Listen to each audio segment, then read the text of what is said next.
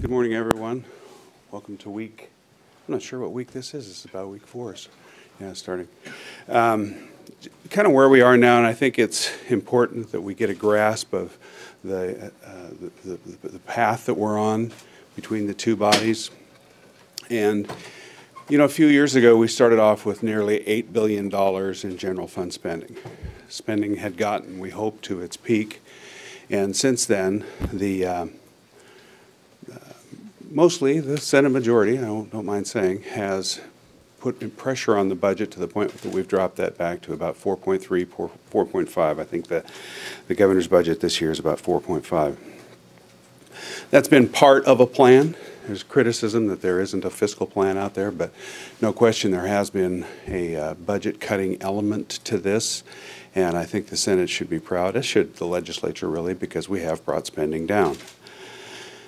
Now, with oil prices and production, we're within grasp of a balanced budget. That doesn't mean we don't have to have a fiscal plan. We're going to move forward with a fiscal plan. But I think the talk of taxing Alaskans, we would hope they would put that in the garbage can over on the House side, but we don't know. Point is, it's not part of the Senate's plan going forward. But we do need to have a structured draw from the earnings reserve. We have to put structure to how we go forward. And that's going to be one of the Senate's biggest priorities this year, is making sure there are structured rules to getting into that ERA. We saw last year with SB 23 why that's so necessary.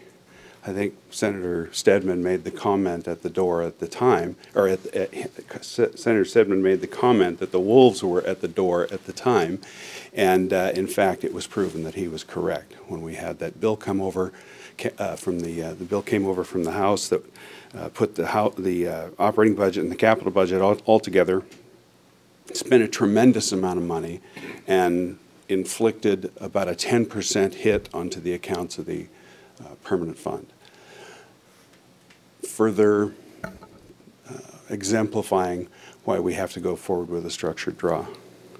So as we consider the budget, obviously there's more things on the table this year than the budget, but as we consider the budget, we are working from a point in time where we have the money to close the gap in a very few years. So we need to change our rhetoric.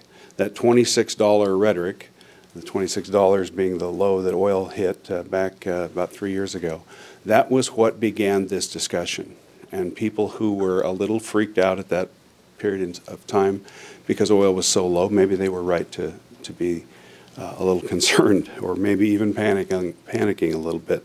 But the Senate didn't panic, and we have measuredly moved forward on putting a rational method in place to make sure that we can balance our budget.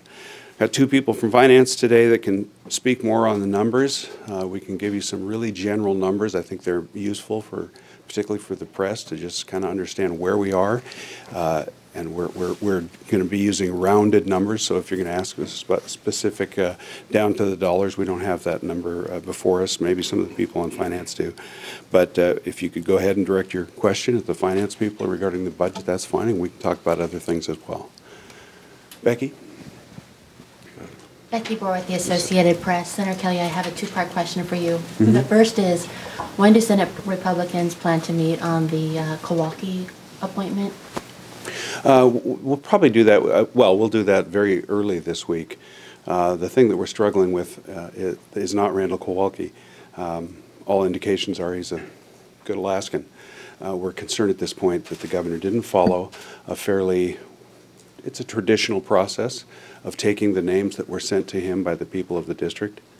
The Mat-Su held a very public process to come up with those names, and the governor ignored them. I'm not even going to criticize him for that. He has the right. He followed the process. Okay, now it's in our court, and we're going to look at this, and our biggest concern is, were the people of Mat-Su treated properly in the advancing of Mr. Kowalski's name? And that's going to be our point of discussion. Nothing against him. We'll see.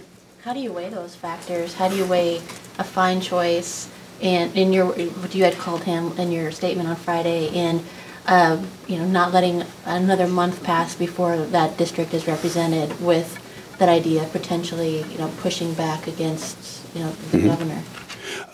Well, I think, if we turn him down, that will be pushing back against the governor somewhat.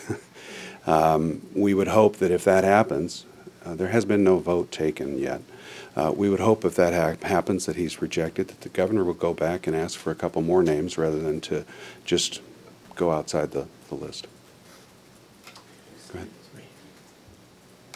Before we do, I think Senator Machicki wants to make some comments on general budget issues as well. Just for a second. Sure. Sure, that's fine. So one of the things we wanted to talk about, our priority this year is a structured draw from the earnings reserve. It is the #1 priority, and there's a reason for that, right?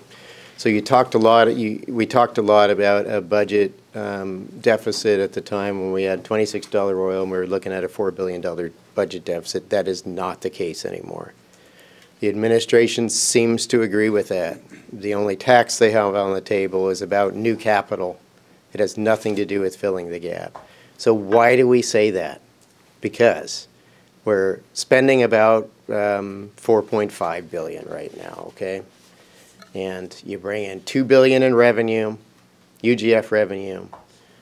The revenue from the 5% draw will be about another $2 billion. There's an estimated very conservative increase in revenue of about $200 million, which brings us to $4.2 billion. With a $4.5 billion budget, that gives us a $300 million budget deficit. That is the estimated deficit. Now, we're using the governor's numbers. We're unlikely to approve the the governor's budget as stated, but the reality of it is, with some additional cuts or a couple of dollars on the price of oil, we're balanced. Either this year, next year, or at the very latest, the year after, we're going to be dealing with a balanced budget without taxes. Now, aren't you glad we didn't pass a $650 to $750 million income tax? Today, we would be overcapitalized by $500 million. Today. That's increased spending. That's a growing government at a time when we're in recession. It would have been the wrong approach. Now remember, the POMV is on a 5-year average, so don't ask me about what the market's done in the last week. That's a 5-year running average. That is sustainability. That is stability. Oil's on a 365-day price. It's not on today's price. Even though we were pushing 70, we're down a couple bucks right now. That's a 365-day price. So that overcapitalization would have impacted our economy negatively. We would be dragging out a recession. And right now, it's all good news. We are very close, and we'll be working on a balanced budget within the next year or two. And we can talk in detail. But remember, we're taking all of the governor and administrator's numbers. But here's a plot of the EIA oil price numbers, okay? This is where the governor is estimating, or the Department of Revenue is estimating oil prices. There becomes a $20 gap within a year or so. We believe we're going to be at a higher oil price. I'm not saying $20. We're telling you with just a buck or two fills that gap in the next couple of years. So we wanted to clarify that for you. We are getting there if we're not there in the next year or two. And we are not supporting additional revenue because, again, we don't need additional revenue. I think the biggest point that you're making is that we're not going to sit by and let oil price and production save us. That's not our plan. But it seems that some people, as they look at the fiscal situation of the state, want to discount the fact that prices are up, that production is up. And so that's going to be our foundation as we go forward. Natasha, any comments? Well, what I would add is the POMV is the most important thing that we could do in this legislative session, and I think both bodies agree with that. And the Senate, we have other priorities such as a spending cap as well, and I can touch upon that in just a moment. But we're not going to hold the POMV hostage, if you will, to get the spending cap and get our other priorities. We believe that they need to be separated as two different concepts, because the POMV is a structured draw is the most important thing. A spending cap is another strong desire of the Senate's. We feel that if you look at the past between 2006 and 2014, Had we had a spending cap in place, we would have had a lower budget during those years. We would have spent less and thereby put more into the CBR during the good years. And then starting in 2014, we would have taken less from the CBR to the tune of about $18 billion collectively over that course of time. So going forward, when we see the future and oil prices come back, production increases, and we have upward pressure to increase the budget again, we need to remember and look back all the way back as far as 1993, when we have taken money from the CBR during our boom and bust cycle. It's critical to have that CPR fully funded to the degree that we can, and a spending cap will help us get us there. Steve? Steve first and then James. Mine's kind of a two-part question, different topics. One, do you folks plan on talking to Mr. Kowalski at all during your process? I have spoken with him just very briefly, and others have as well. We'll give him due consideration. Go ahead. The second question is, do you feel like your plan on the fiscal side is you can handle another downturn?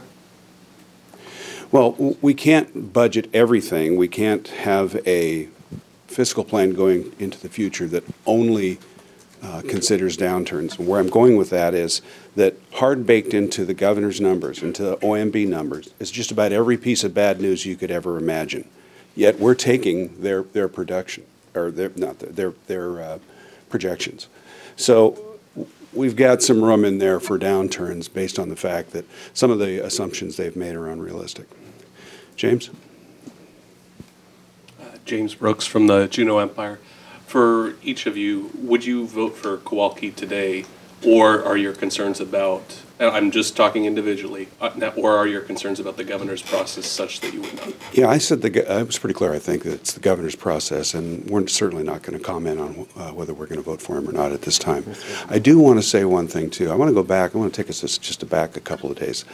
You all understand there was no money in that budget that the House passed for education, because that didn't seem to be reflected in the press very well.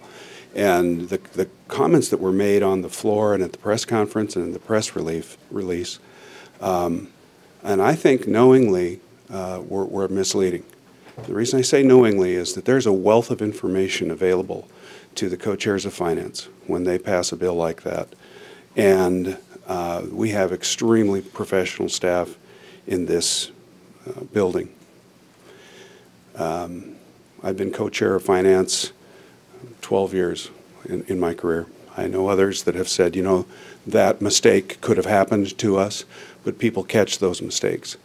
But the fact is I believe the House wanted to push forward something that wasn't true. If you want to take your kid to school, you can, because there's pupil transportation in there. And there are some special schools that are open, but there's no formula money in there. And I just want to make that clear so that we go forward. I'm just the rhetoric of the fully funded education package was damaging to the people. The school districts were here. They're all very disappointed. The people who are in the education community are very disappointed to learn whatever happened on Thursday simply wasn't the truth. Next question. James had a follow-up. Go ahead, James. Yeah. That was what I was going to ask you about next, is now that you have that bill, what's the plan for it?